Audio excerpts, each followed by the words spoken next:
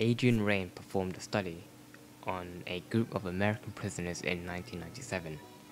All the prisoners were charged with murder but were pleading not guilty by reason of insanity.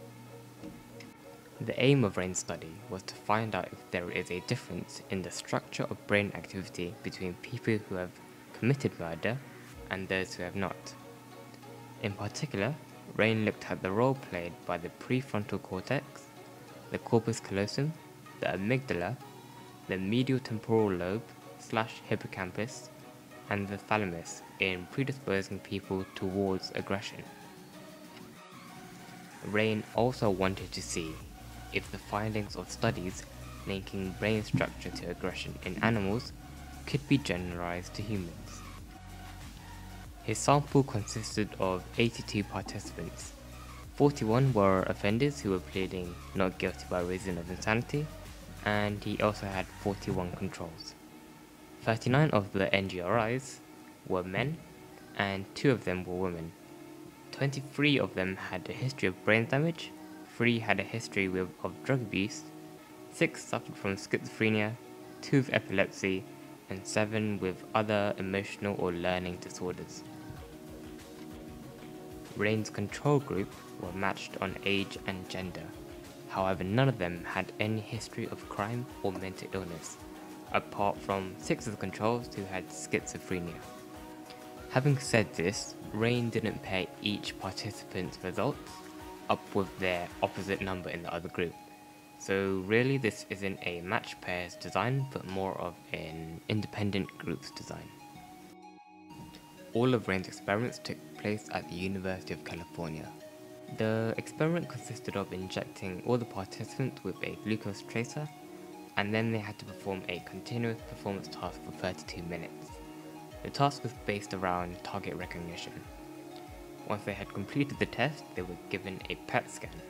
Raine implemented controls in his experiment, as all the participants were allowed to practice the controlled performance task 10 minutes before the glucose tracer was injected. This made sure that all of the participants were equally familiar with the test. He also made sure that none of the participants were on any medication, as this would affect the results. The NGRIs have been kept medication-free for 2 weeks before the PET scan. The image formed by the PET scan was broken down into slices and boxes.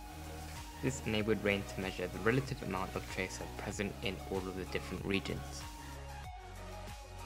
The NGRIs were found to show less activity in the frontal lobe, especially the prefrontal cortex, which is associated with rational thinking, self-restraint, and memory. The NGRIs also showed less activity in the parietal lobe, which is associated with abstract thinking, but they showed more activity in the occipital lobe, which is for vision. Taking a look at the subcortical areas, the NGRIs showed less activity in the corpus callosum. This is the bridge of nerve fibers which connect the two brain's hemispheres together, and this part of the brain is associated with long-term planning. The NGRIs also showed less activity on the left hemisphere of the brain and more on the right side. These results lead back to the second aim of Raine's experiment. Amygdala, hippocampus, and thalamus are all areas of the brain which were associated with aggression in animals. So seeing this result in humans allows animal experiments to be generalized to humans. Raine made a few conclusions relating brain abnormalities in the NGRIs and how they might have translated into violence or antisocial behavior. The prefrontal deficits might make someone more impulsive and emotional. Deficits in the limbic system might make someone more aggressive, and this was also observed in cats. The amygdala controls urges and desires, whilst the thalamus processes information and the hippocampus processes memory. The deficits found in the corpus callosum might make it harder for the two sides of the brain to communicate towards each other, and this will make it difficult to think through long-term consequences and make decisions. In addition to this, Raine makes a few important notes of caution.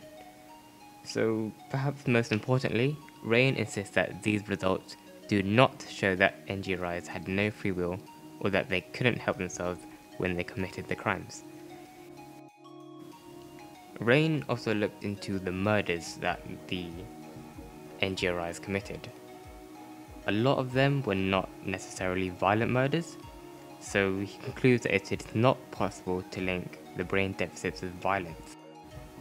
Keep in mind that Raine does not claim that PET scanning could identify murderers in advance, nor is he claiming that PET scans could help decide whether or not someone is guilty of murder.